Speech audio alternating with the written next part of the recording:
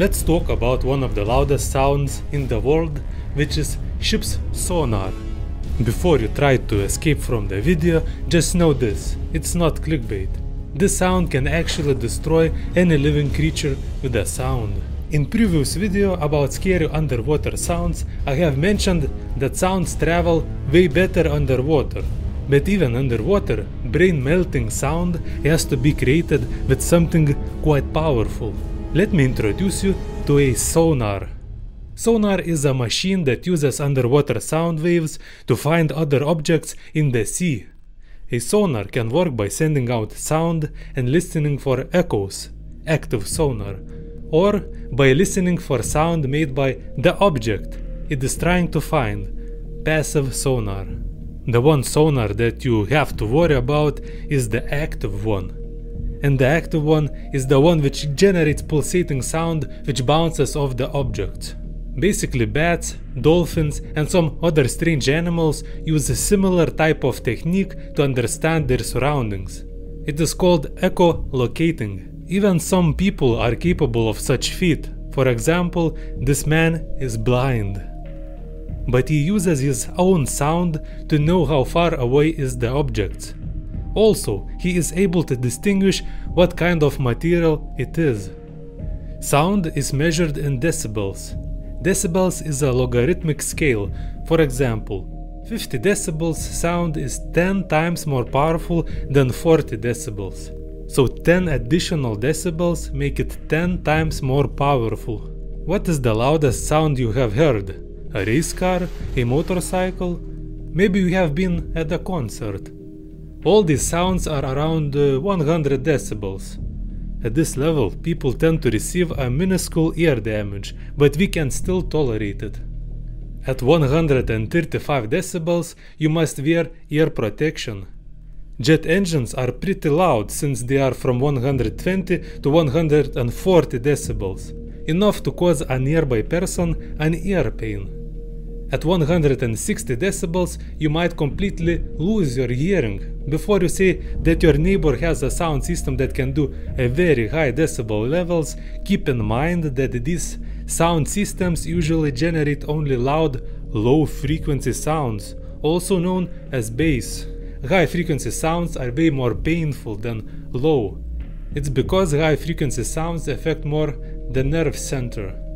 The most powerful sonars have decibel levels of 235 decibels, which is around 10 billion times louder than a jet engine, 30 meters away from the observer. That's right, up to 10 billion times louder.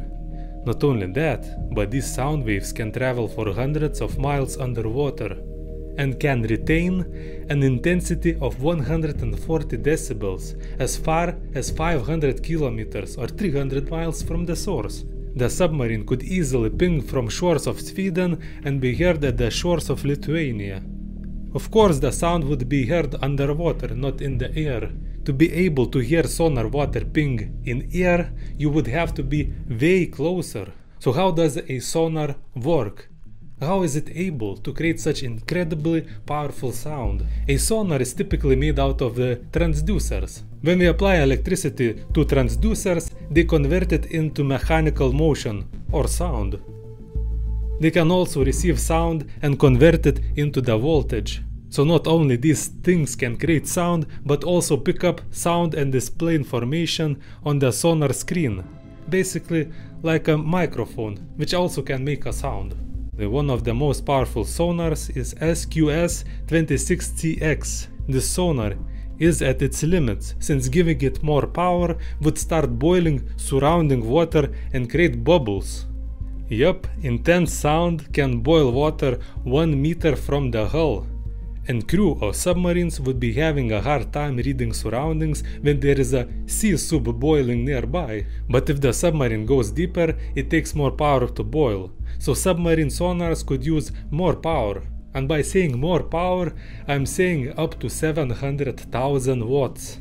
A powerful home stereo which can drive neighbors mad may use just 250 watts. Also, sonar sounds can be concentrated into a beam. So instead of destroying everything around them, they can shoot an active ping into the needed direction. This makes the signal strong enough that they can bounce it off the bottom of the ocean and detect a submarine more than 65 kilometers away, or 40 miles. Even if you were standing 300 meters away, which is 1000 feet, from a submarine, you could still hear the sound.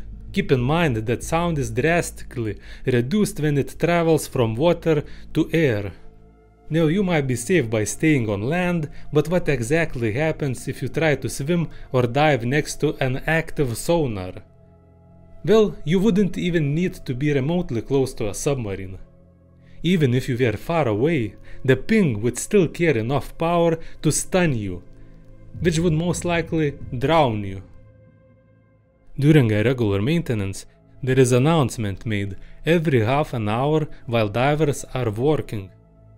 It goes something like this: there are divers working over the side, do not blow or vent from any tank, operate any underwater equipment, or activate sonar. There are divers working over the side. One Navy diver was working on ship doing a corrective maintenance on the sonar, so he had to listen to a very low powered ping. He said that it was extremely unpleasant and disorienting feeling. During Vietnam War, to prevent sabotage from enemy swimmers, docked submarines would blast sonar. First of all, sonar can do around 235 decibels, and 200 decibels not only will completely destroy your hearing, but also rupture your lungs.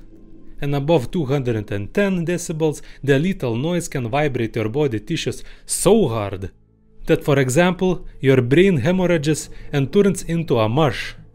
But not only the brain, pretty much all your body will be ruptured. Quite possibly, even if you were 200 meters away, 650 feet, you still would be dead from hemorrhaging. In 1994, a scuba diver was accidentally pinged by US Navy sonar system. That ship was more than 160 kilometers, 100 miles northwest of the diver. The diver said that he suddenly felt strong vibration in his lungs. Let me repeat this. He was 160 kilometers away from the ship.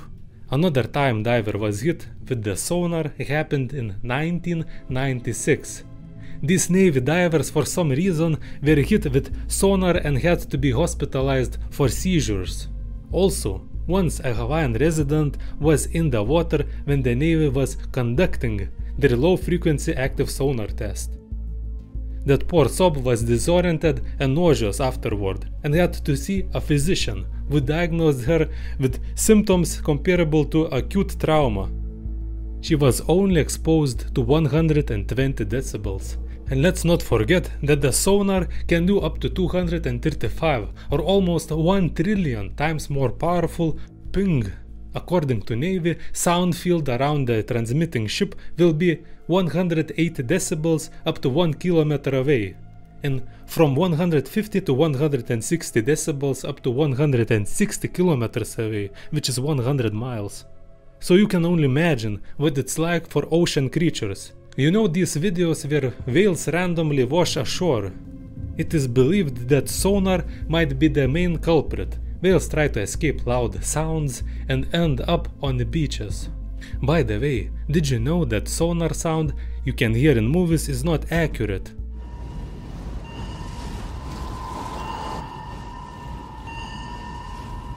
Every model of sonar system is quite unique.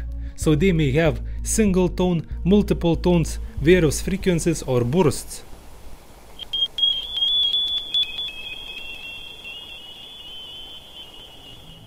There are dozens of various audio clips, but according to one submarine technician, most of the sounds are either fake or just mistitled different sound. Here is the real sound from the sound of an SQS-26 system from a surface ship.